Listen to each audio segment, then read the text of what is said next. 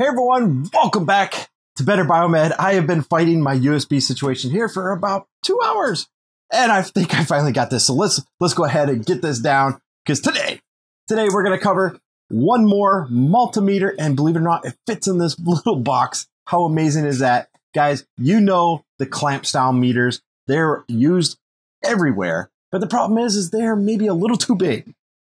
And I always like a meter that's smaller and it meets the same criteria, being accurate, responsive, but at the same time, fully featured. So let's go ahead and check out the Unity. This is the UT210E micro clamp meter. Sounds kind of cool. Coming up next, right here on Better Biomed.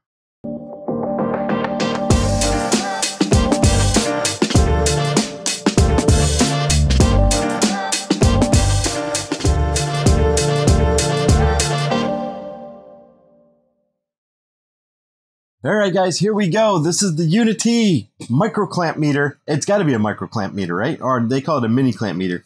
And I've never seen one like this before. And guys, if you don't stay up and up on multimeters, all it takes is a few months and you are missing the boat.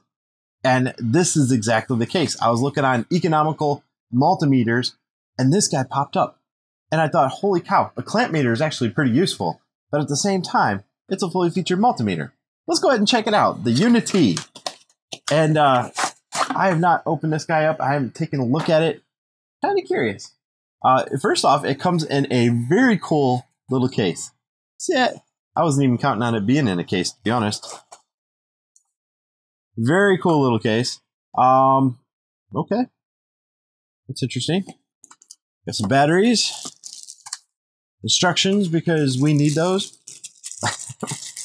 Wow. Look at this little dude. All right. Check this out. First off, there's a rubber overmolding, and this is a little bit different than some of the other clamp meters I'm used to, just being a straight on plastic. With this being a rubber overmolded, I can't even speak tonight. It's very easy for me to go ahead and change the parameter knob right here, which is super useful because some of the other ones you have to just kind of, really get your finger in there to rotate it. This is very unique, very small. See that? And of course, it's got the inductive clamp so that you can put it around a cord and you can find out how many amps the device is pulling.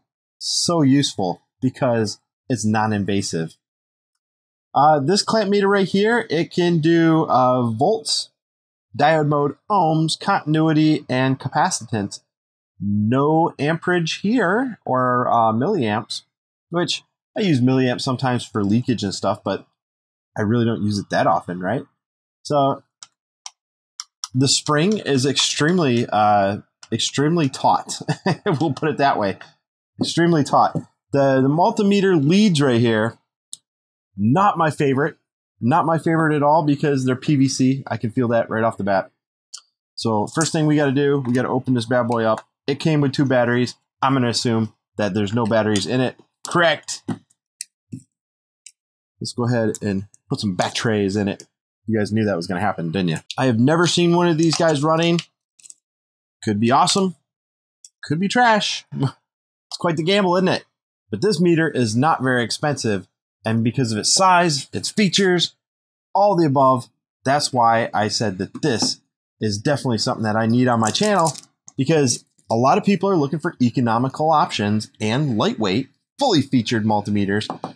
And Fluke and some of those other large name brands, well, it might not always be in somebody's budget.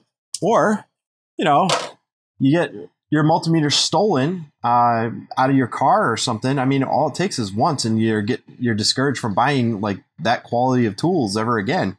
So here we are.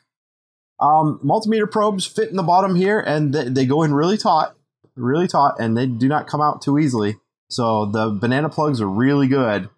Let's go ahead and turn it on. Let's see. Let's turn on volts. And as you would expect from a multimeter of this style, it turns on very quickly, extremely quickly. Multimeter probes have shields over them, so they're semi-insulated probe covers. I have it right now on volts AC, and yes, I am purposely hooking it up to a battery to see what it does. Okay.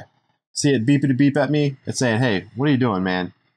Okay, so let's do select, millivolts, DC, AC, DC. Okay, all right. So the select button up here at the top, then there's a 0 button, and then there's a hold. Now, I'm kind of curious, because if I zero for amps and ohms, if I can zero this on ohms, that would be insane. But here, let's do this on DC. Guys, trust me, this battery is dead as hell. So I would not expect much else. So in one polarity, I've got negative 5.48 volts. In the other polarity, I have 5.48 volts. All right, so the meter works rather well, rather quickly. Let's go ahead and switch the parameters. Okay, now I'm on the diode mode, continuity, ohms, yada yada. Starts up immediately with ohms. Some meters start and they go immediately to continuity. This one here goes straight to ohms. And look, it zeroes itself out. I love when meters do that. When you put these guys down and the meter itself clears itself, it zeroes itself out. So here I have a 10 ohm load. This is a beast. It's 250 watts, but it is plus or minus 1%. And that is pretty much what I would expect, because there is a little bit of, I guess you could say, material. You know, it's a little corroded here on the terminals. I'm sure if I wire brushed them, it would be smack down on 10 ohms. Yeah, 10.0 right there when I cleared it away. So pretty quick. Not the fastest on ohms, though. I'll give them that. It's not the fastest on ohms. Little bit of seek there. Not much of a problem at all. Let's go ahead and hit this bad boy over again. Now we're on continuity mode.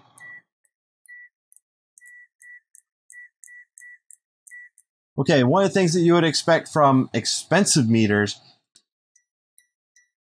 is the reaction time for continuity. You can clearly hear that I'm hitting and it's not beeping. And the beepy to beep is not very loud, not at all. I don't know if that's adjustable. Probably not.